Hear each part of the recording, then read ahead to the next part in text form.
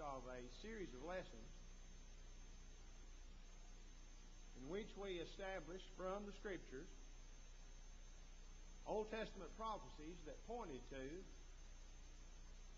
an institution, an organism, an organization, whatever name you want to call it and give it, because of the various characteristics of it, of a body composed of the saved, with Christ as the head, with the view to heaven above, and with the opportunity for the totality of humanity, this side of the cross, being members of that body. It is the body of Christ. It is the one body of Ephesians chapter 4, verse 4.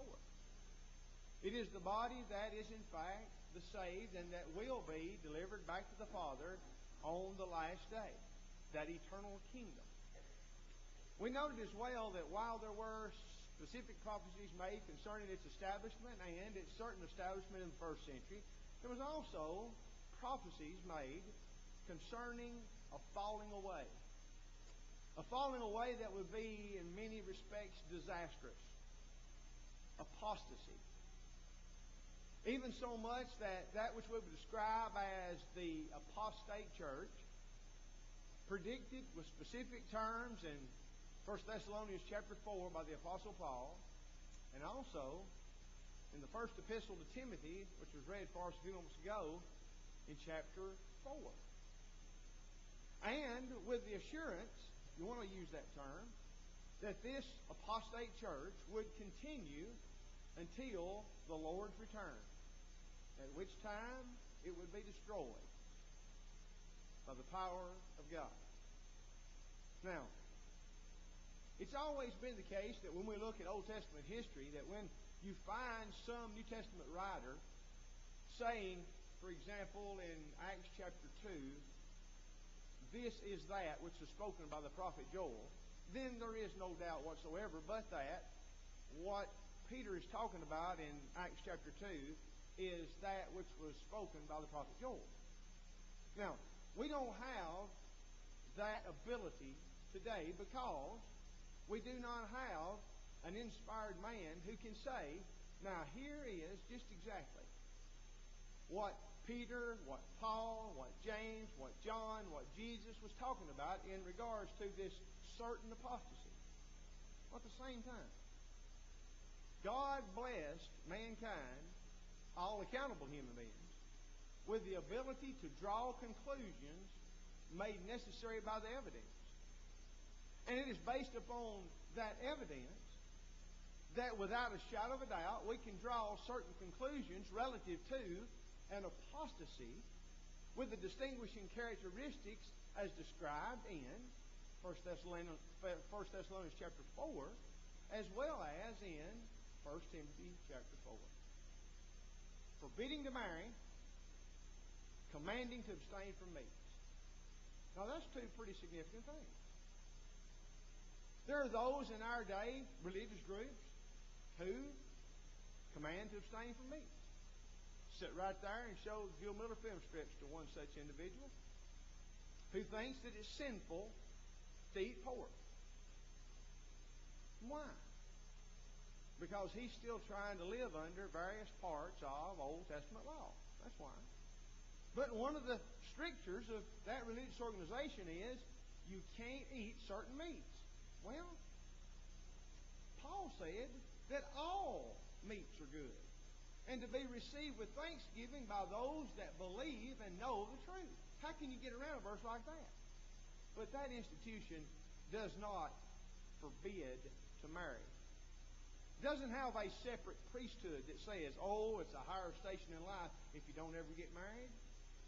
And so just be married to God, and there will be some women, and they'll be known as being married unto the Lord too, and they won't get married either.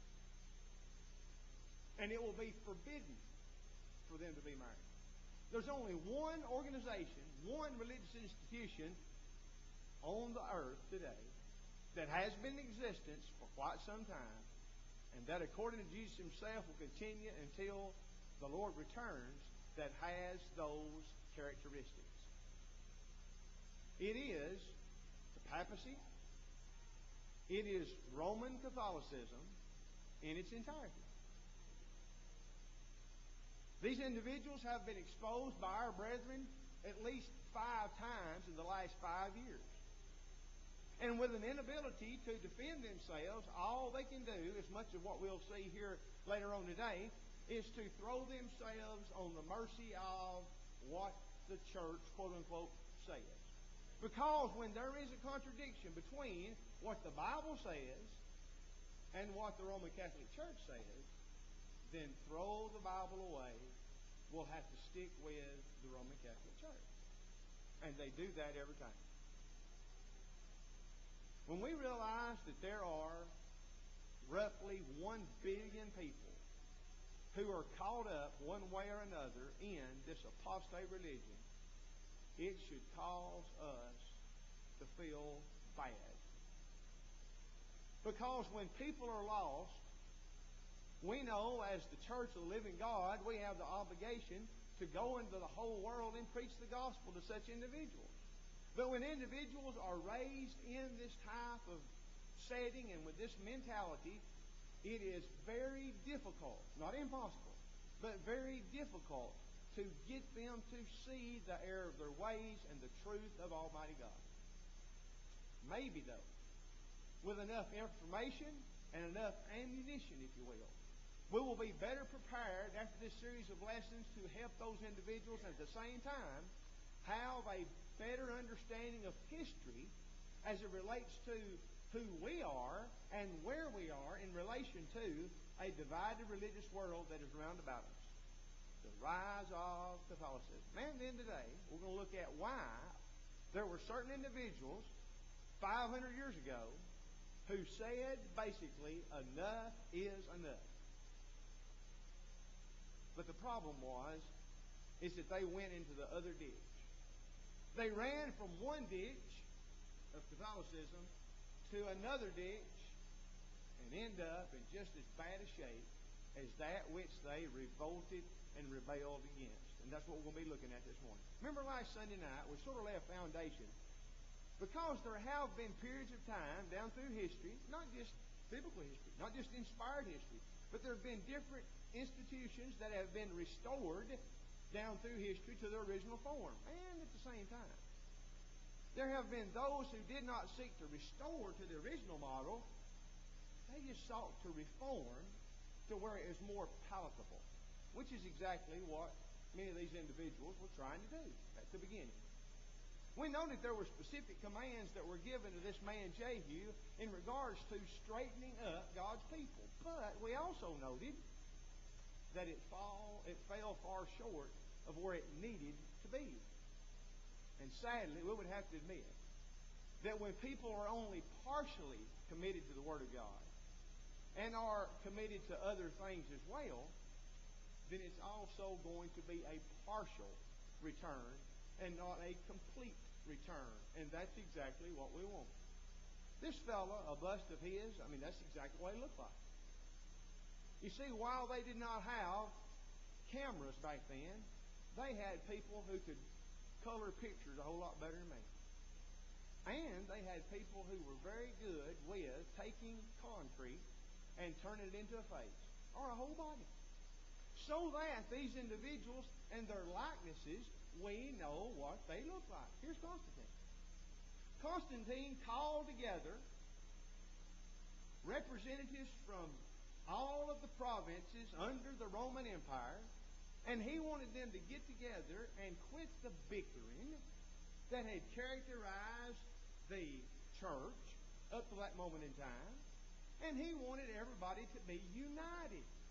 Quit arguing, quit fighting, let's agree on something, and that's the way it's going to be. And the thing is, he had been able to do that in the Roman Empire, but he didn't do it just by gentle persuasion. He did it with a sword. Now, surely the sword would not enter into what he's trying to do here, would it? Is it possible that he would use the sword to bring about unity in the Roman Empire? Well, on decree of the emperor, these individuals came together to discuss the matters that were before them. And when they came together and made decisions and wrought conclusions, those conclusions stood as Roman law. Wait a minute. I thought this was the church. Well, it started off being that. But when the church started taking funds from the government, and when the church started allowing its priests to be influenced by the government, it was that old proverbial, you scratch my back and I'll scratch yours. You give me what I want and I'll give you what you want. You see, that just didn't happen in this century, nor in the last part of the last century. That's been going on as far as there have been people who were not committed to the right thing. It's called, well, you know what it's called. And it's not a very good thing that it is called. When someone can be paid for their services, and they end up doing disservice to the people who are under their watch care. And that's what happened. Here is the Roman emperor's decree. It's no longer the decree of the head of, or heads of the various congregations. It is the decree of the Roman emperor himself. And guess what happens when that is the way it is? Well, if you don't agree with the emperor, there's ways that we can get you to agree, or you will not have a chance to disagree with anybody ever again. And with an iron fist, things started off. You see, we talked about how this predicted and everything. I want you to notice, by the time of Constantine, already, as we noted in previous lessons, already it had got to the point where God's divine order for the organizational structure of the Lord's church was a thing of the past.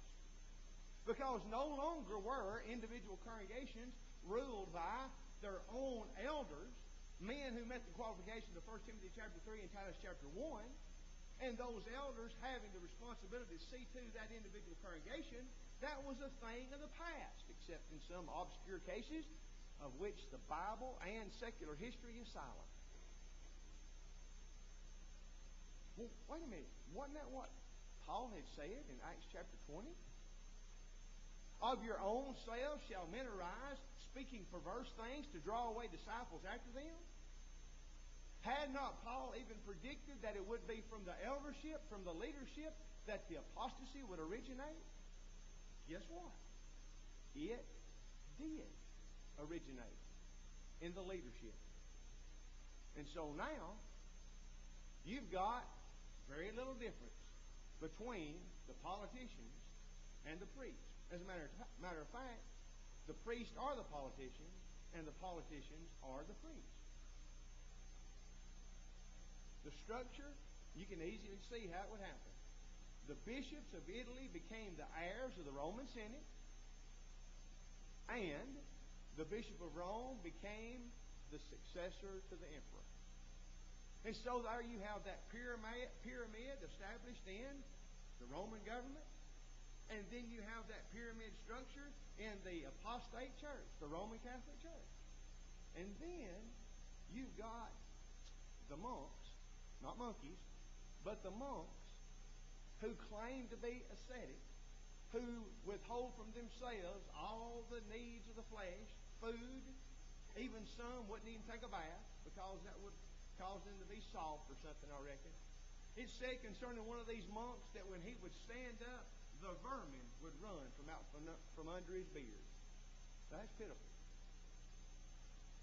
But that was a dedicated, quote-unquote, Christian. How could people be so deceived into thinking this was anything close to Christianity? Well, one thing is, you do not allow the Word of God to be written in the language of the people. And if nobody can read Latin, and the Bible is written in Latin, then nobody's going to be able to know what the Word of God says. And then you're dependent upon this person who's supposed to be overseeing you and concerned about your spiritual welfare. And since you can't know what the truth is, you're dependent upon him to tell you what the truth is, and he can lie to you and you won't know it. And then you'll have to pay him for lying to you. You know what, folks? The only difference between then and now is that people now can read the Bible. People today do have the Bible in their own language, and yet they're still ignorant many times, just as much as they were when they didn't even have a Bible. And thus they're led around with a person pulling them by the nose and taking their money as it goes. Sad indeed. I want you to read, this is a quotation, not written by any of our brethren, but I want you to listen how the situation was when John Calvin, Martin Luther, and some of those other reformers came along. Listen closely to this. In 1509, when John Calvin was born, Western Christendom, and that word Christendom simply means everybody that claims to be a Christian, Roman Catholicism, still shared a common religion of immanence. Heaven was never too far from earth. The sacred was diffused in the profane, the spiritual in the material. Divine power embodied in the Roman Church and its sacraments reached down through innumerable points of contact to make itself felt, to forgive or to punish, to protect against the ravages of nature, to heal, to soothe, and to work all sorts of wonders. Priests could absolve adulterers and murderers, or they could bless fields and cattle. Wait a minute. Don't they every year have some kind of priest in Chattanooga? And everybody takes their pet, and their pet is blessed? Now, that's Christianity, right? It's not something just happened lately. They've been doing it since the time of Luther and Calvin. During their lives, saints could prevent lightning from striking, restore sight to the blind, preach to birds and to fish. Been better off they were. Unencumbered by the limitations of time and space, they could do even more through their images and relics after death. You know what that's called? That's called idolatry. That's called idolatry. A pious glance at a statue of St. Christopher in the morning ensured protection from illness and death throughout the day. And so I guess if somebody died, that means they didn't look at that statue that morning. Right? Burial in the habit of St. Francis improved the prospects for the afterlife. Well, don't you know that people would be bidding on a place to be buried so that it might ensure them getting to heaven a whole lot faster? For sure. A pilgrimage to Santiago, where the body of the Apostle James had been deposited by the angels, or to Canterbury, could make a lame man walk or hasten a soul's release from purgatory. The map of Europe bristled with holy places. Life pulsated with the expectation of the miraculous. In the popular mind and in much of the official teaching of the Roman Catholic Church, almost anything was possible. One could even eat the flesh of the risen Christ in a consecrated wafer. Last Sunday night, I think I made the statement. Maybe I didn't. Much of late medieval religion was magical, and the difference between churchmen and magicians lay less in what they claimed they could do than in the authority on which their claims rested. Can you think about that? Here is David Copperfield. Where does he get his authority? Here is a priest. Claims to be able to do everything David Copperfield can do, and then some. Where does he get his authority? This is illustrated by the crucifix that controlled the weather at Calvary. Late medieval piety showed an almost irrepressible urge to localize the divine power, making it tangible and bring it under control. Now, this fellow here came out of Roman Catholicism, and he simply began to write down some of the things that he had been taught, some of the things. Have you ever heard of the waters at Lourdes? Have you ever known of people who tried to get to Europe so they could get close to that water so that they might be healed of some terrible disease? Do you remember when Paul was describing there in 1 Thessalonians chapter 4, when he talked about wonders and signs, and the word that's used to describe both of them, lying? That's it, folks. You tell me what this is. If Roman Catholicism is not what Paul's talking about in 1 Thessalonians chapter 4, then tell me what is in existence in our world today that has so many similarities to it that it would remove Roman Catholicism from being it. There's not anything. There it is. And we just have to... Now you remember this word that Paul used, described in Hymenaeus and Philetus, that it was like a canker. It's like a gangrene that keeps on spreading if it's not taken care of. What do you think would have happened if when this apostasy started, all the way back almost to the days of the apostles, if people had stood up and said, no, wait a minute. We can't have one elder segmented off over here as if he's the head elder. That's not what the Bible says. As a matter of fact, Peter, when he was describing the fact that he was an elder, he pointed out that he was not going to be one who was lording over anybody. And an elder's not supposed to do that. And that he was an elder over the flock under which he was the one that was the overseer, as well as the rest of the elders in that congregation. So if somebody just stood up and said, where is the Bible for this? And there would have been enough people to stand up and say, where's the Bible for this?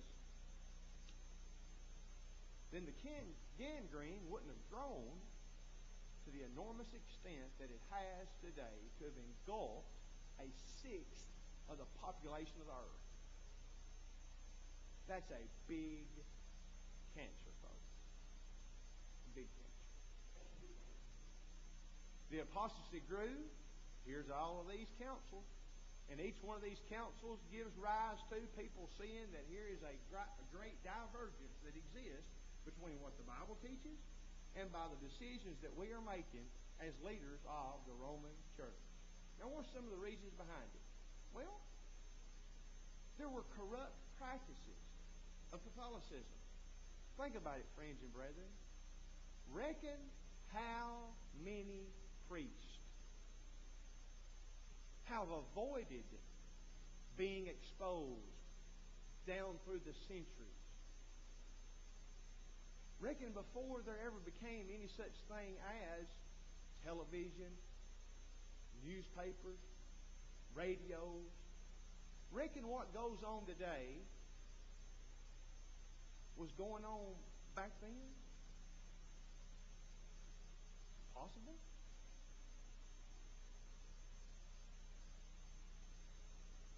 When people mess with God's arrangement for things. And marriage is an arrangement from God. And when people elevate it to a level that it's not supposed to be elevated to, and make it a holier-than-thou position, then people are going to be striving for that position because they are convinced falsely that that will give them an elevated status before God. Sad indeed. There were all kind of problems. We'll be talking about that in a week or so. The internal problems, and there ended up being a division. And so you've got the Greek Orthodox Church and the Roman Orthodox Church. And the Greek Orthodox Church, here's people that speak Greek now. They do not use instrumental music in worship. Why is that? Because they speak Greek. And they know what solo means. And it doesn't mean to play instruments of music in worship. That's right. The Inquisition. Expand upon your power base and ability to convert by killing Muslims. The Inquisition. And here's one of the things that really brought it about. Translating the Bible in the language of the common man. In my files, I've got an article written by a priest in the 1800s who said, the most problem we've ever had is caused by the Bible. And that's the case. And then when you've got the Bible translated into the common language of the people, and then you have a printing press that can make that widely available, then you have the seed then to overcome such things as the apostate church. Now here's some people that you maybe have not heard of, but here are important people in history who were serious enough about their desire to do what they were convinced was right, that they stood in opposition to Roman Catholicism and some of the things they did. These individuals existed for less than 100 years because of their persecution, but because they were so humble in their approach to things, and because they were not tied down to any such materialism that was so existent in Roman Catholicism, then that caught people's attention. It caught their attention to the point where here they have the Bible and they can read it, and they look at these individuals and they look at these individuals and look at what the Bible says about what a real Christian is, and they say they look more like a real Christian than does this that we're used to. And that was a proper way to view the situation. And of course, when you say that the Catholic Church is corrupt from the bottom to the top, then they might not look on you very favorably. But they were able to grow to the extent that because they became so powerful. Then a Pope with all the idea having a name like Innocent, misnamed for sure, Innocent III, made sure that apostasy was squelched by killing at least 600,000 and possibly on up to 1 million of these people courageous in trying to do the right thing. Now there's some real heroes right there. Were they Christians? No. But they knew that what they were a part of was not Christianity in Roman Catholicism, for sure. Another fellow, his name was Peter Waldo. Sometimes you'll see his last name starting with a V. But this man was a successful businessman, and it just so happened that when his king came back with the new views of things that he had heard while he was away, then when Peter began to read about those things, then he was convinced that this was the truth. And so he quit his business, sold his business, gave his wife the opportunity to have his property, and he began to dispense with all the things that he had acquired through this successful business ventures to those who were in need. Well, obviously, some followed him then for the loaves and the fishes, just like they did Jesus. But others, they saw the corruption of Roman Catholicism, and they were hearing this man preach the gospel right out of Matthew, Mark, Luke, and John, and he did not have any training in some seminary somewhere. And so he began to grow, and his followers began to grow too. People would rather hear somebody preach the Bible than stand up and say the same thing week after week in a language they could not understand. Reckon why they would want to have that type of thing happen? Well, of course, as often is the case, they began to call themselves, after he died, Waldenese. And, of course, they ended up being excommunicated by the church, and some of them even were put to death in various instances. John Wycliffe. John Wycliffe was one of the first ones who opposed papal authority. That simply means the Pope's authority. And he is one of the first ones to translate the Bible into his own native tongue. And obviously, by putting the Bible in the hands of the people, since the seed of the kingdom is the Word of God, Luke chapter 8, verse 11, then those who want to keep the Bible hid from you don't like that at all, but John Wycliffe did it anyhow. John Huss.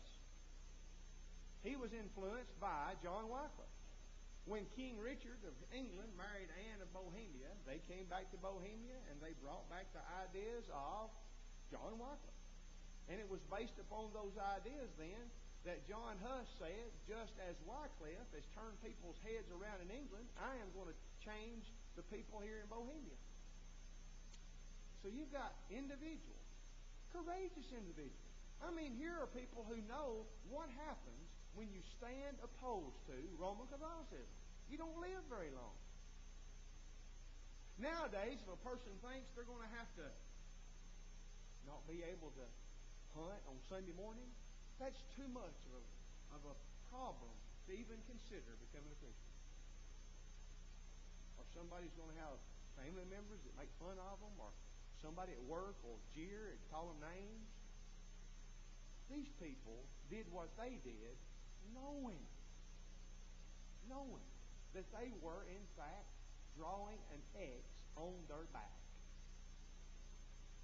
But they did it anyway. Why did they do that?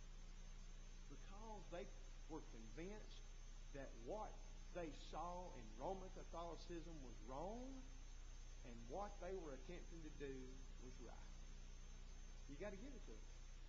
They were courageous individuals.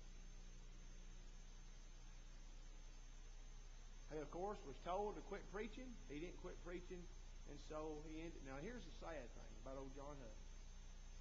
While he rejected Roman Catholicism in its entirety, he said that there wasn't any reason to follow anything that Roman Catholicism came up with unless you could find it in the Word of God. He was commanded by the king and by the emperor, too, to quit preaching, but he kept on preaching. Well, then they started trying to get him. Started trying to get him to entice him to come to Rome. And lo and behold, they tried on one occasion. He was gone. They stole all his books, stole all his manuscripts. And then the emperor, a man by the name of Sigismund, he promised that he'd have safe passage. He could go and sit down with the Pope and the Pope's authorities, and they would talk about this matter, and he would be given an opportunity in the room of the Pope to defend his actions. You know what, folks? I'd go. Maybe falsely, but the possibility out there, just a little bit of a possibility. If you can get this guy to see the error of his way, then it will have a trickle-down effect that will be monumental. And so he went. But of course, it was a sham. It was a sham. He was condemned as a heretic. He was given an opportunity to recant. He refused to do it. And so they burned him at the stake. What did he do? He said, the Pope is not God. That's it. You remember back in Amos chapter 5, verse 18, 19. Amos was prophesying concerning the certain destruction that was going to come on the nation of Israel. It's going to come on them by the hand of the Assyrians. And the point that he's making here is that there is going to be no escape, and while they think everything's going to be fine dandy, it's not. And here's how he describes it. Woe unto you that desire the day of the Lord. To what end is it for you? In other words, they thought if you hear the day of the Lord, man, that's good. That's something that's going to be amazing. That's something I want to participate in for sure. Because the day of the Lord for a child of God has always been a wonderful occasion. Not now. How's it going to be? Well, the day of the Lord, instead of light, it's going to be darkness. And it's going to be like a man who is trying to run away from a lion. And he runs right into the midst of a big old bear hug by a bear. And then he escapes from that bear, and he ends up going to his house and breathing heavily and leans over against the wall, and the snake bites him. He can't get away. He's caught either way. Now, it's by his own choices for sure that he gets himself in a predicament like that anyhow.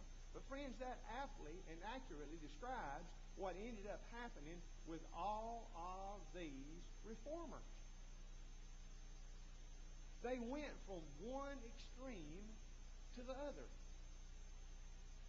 In standing opposed to Roman Catholicism, they were absolutely right. But instead of coming to the truth and taking their stand in the truth, they went to the other extreme. Threw out obedience to the gospel, made salvation a matter of faith only, taught Calvinism as John Calvin did, and instead of it being falsely the church that decides whether you're saved or whether you're lost, Calvin said, no, God has already decided that before He even created the world. And if you're a part of the saved, you can't be lost, and if you're a part of the lost, you can't be saved. In each and every instance, what ended up happening was that instead of one apostate church, now there is an apostate church and a bunch of little counterfeit churches. And we'll have to follow that up, the Lord willing, the next time we have the opportunity. I'm convinced that people who are wise will learn the lessons of history. And of course, people that are not wise, there ain't no telling what they'll do.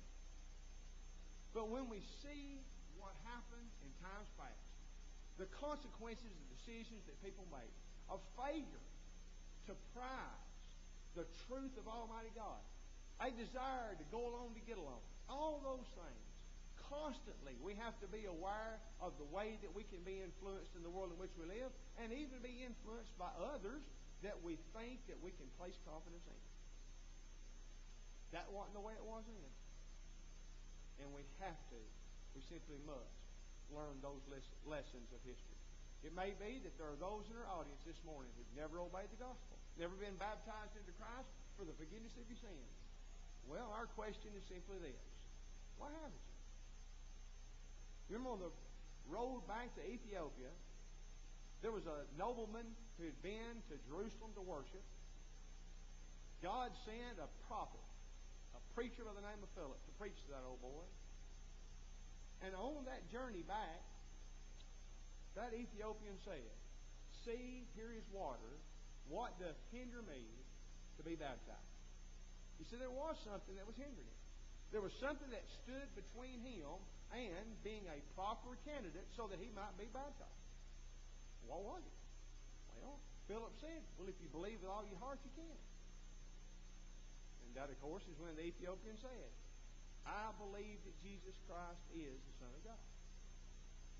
And since that day, everyone has had obstacles that stood between them and obeying the gospel. Some, it's not believing that Jesus Christ is the Son of God. That's a big obstacle. You know, there's sometimes people who, because of pressure, they'll want to be baptized. And even on one occasion, there was an individual who came forward. A good buddy of mine was preaching. The guy came forward. Everybody in the audience was thankful this young man come forward, wanted to be baptized. He said, "I want you to stand before this audience and make a good confession here in a minute." He said, "What?" He said, "I want you to tell this audience, that I believe, if you believe that Jesus Christ is the Son of God." He said, "Oh, I don't believe that." So what would you do? Would you go ahead and baptize him anyhow? Don't think so. Why not? Because believing and confessing comes before baptism. Right there with repentance. And so it would have been useless to baptize that individual. A person has to believe that Jesus Christ is the Son of God, or he cannot be scripturally baptized. One occasion, there was a fellow that wanted to be baptized. He was living in adultery. And he said, "You mean to tell me that I've got to choose between the Lord and her?" He knew just exactly what he had to do. He said, "Well, right now, I'm choosing her. Her mom and daddy jumped all over me because I didn't baptize her." I said, "Listen, he made the choice. He knew what the choice was." And they said, "Well, I know one thing. If he's not baptized, he's lost." I said, "That's right. But if he don't repent, he's lost too. Therefore, it'd be ridiculous for me to baptize him. He won't repent." Friends, it's not really that hard. I can understand.